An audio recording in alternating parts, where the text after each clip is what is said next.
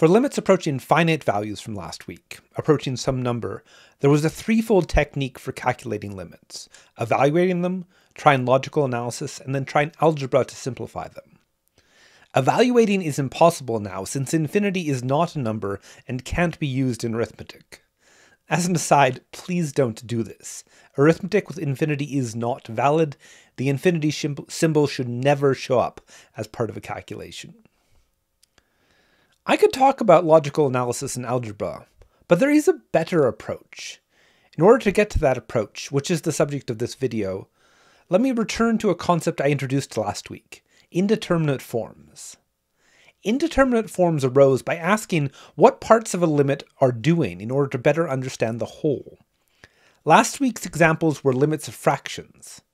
Say I have the limit of x minus 3 over x cubed minus 27 as x approaches 3.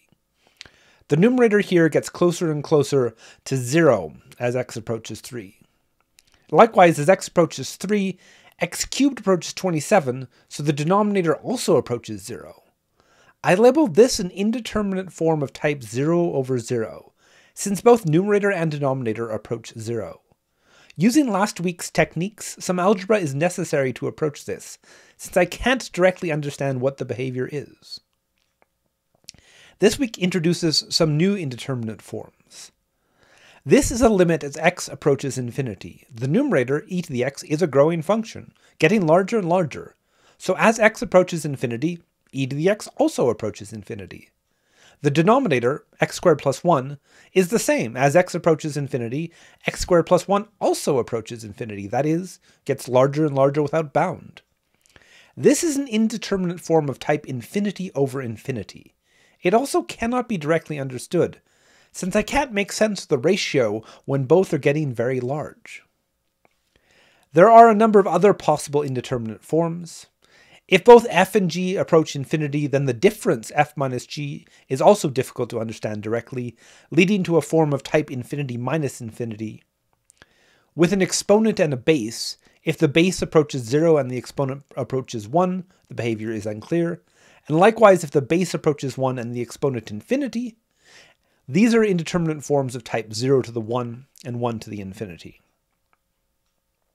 Of great importance here, these expressions are labels, not calculations. Indeed, all of these are impossible labels, which is precisely the point. These are expressions that cannot be directly evaluated. They are indeterminate. I can't divide by 0. I can't do arithmetic with infinity. None of these are valid operations. But, as labels, they are very useful to figure out what kind of limit I am dealing with and what techniques are needed. So, let me finally introduce the idea of this video.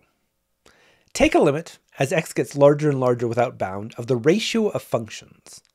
Assume this is of type infinity over infinity, that is, both f and g grow without bound.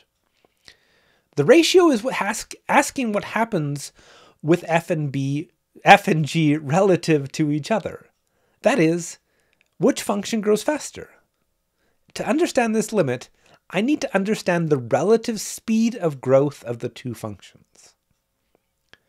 The mathematical technique that does this is a technique called asymptotic analysis. The term here is a little bit misleading. I've defined vertical and horizontal asymptotes already. This asymptotic analysis is in the same mathematical vicinity. It's about the growth of functions, but it is not strictly about asymptotes or how to calculate them. Sorry for the confusion on this point, but it is the standard term. So, here's how asymptotic analysis works. If this limit is 0, that means that the denominator must be larger than the numerator. It must grow faster. By this observation, I say that g has a greater or higher asymptotic order than f. However, if the limit is infinity, then the numerator must be larger than the denominator, and the function f must grow faster. And in that case, I say that f has the greater or higher asymptotic order compared to g. And finally, if the limit is a finite non-zero number, that means that f exists in the same ratio to g, a ratio that is stable. And I say that f and g have the same asymptotic order. In this way, I create a rough scheme of how fast functions grow in relationship to each other by assigning all of them an asymptotic order. To apply this idea of asymptotic order to functions, I need a ranking of functions by their asymptotic order, an asymptotic ranking. Here is that ranking. The start of the ranking is a constant, a function which doesn't grow. Anything that grows has a higher ranking than a constant, obviously, and it makes sense to start here. Any bounded function also has the same ranking as a constant.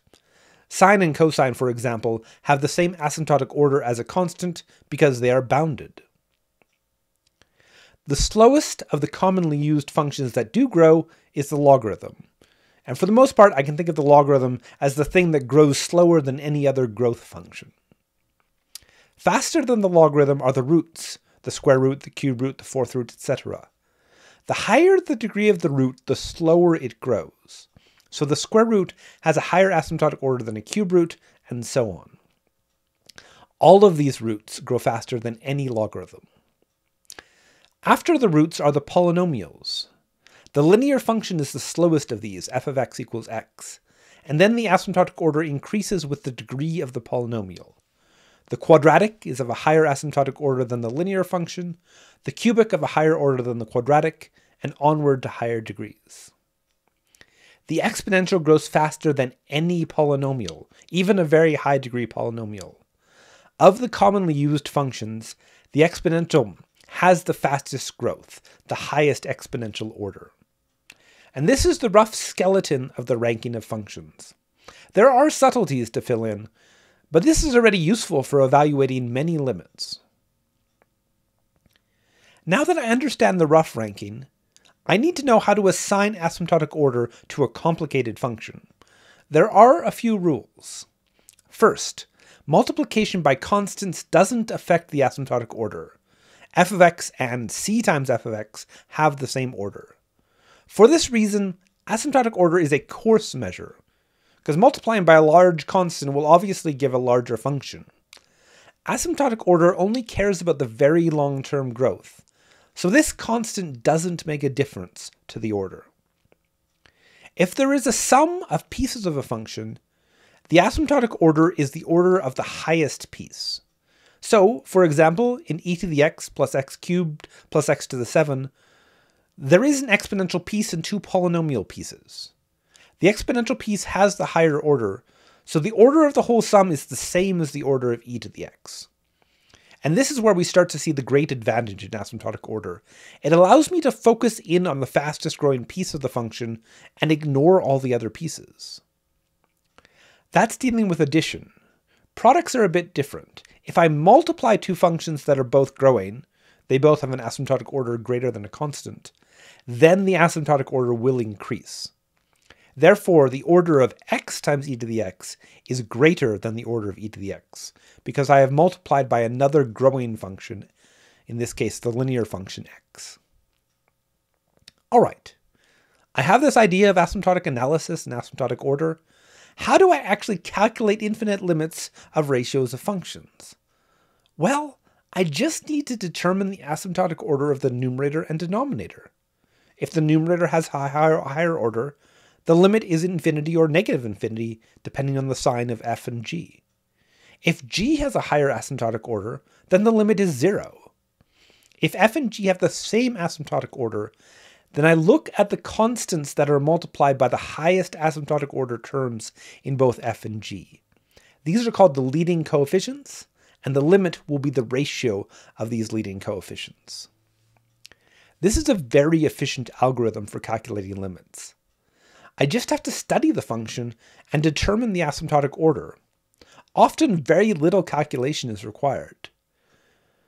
The answer to these limits is often given in sentences, stating the observation of the asymptotic order and making a conclusion. So let me do two examples. In both limits, the numerator and denominator are both polynomials. The asymptotic order is entirely determined by the degree of the polynomial. In the numerator here, the degree is 4, but in the denominator, the degree is 5. The denominator has a higher asymptotic order, so the limit must be 0. That's all I need to do here. All the other terms, minus 14x plus 4, minus 30x cubed plus 4, they don't matter at all to this limit. Just the highest asymptotic order matters. In the second, the degree is 4 in both the numerator and the denominator. These have the same asymptotic order, so I need the leading coefficients, the constants in front of the largest asymptotic terms. In the numerator, this is 8, and in the denominator, this is 14. The limit is the ratio of these, 8 over 14, or 4 over 7. No other calculations are required, and again, the other numbers, the 3x squared plus 4 and the 9x cubed minus 50x squared minus 4x minus 1, don't affect the limit whatsoever. Where it applies, asymptotic analysis is a very efficient way to determine limits, with relatively little calculation and little complication.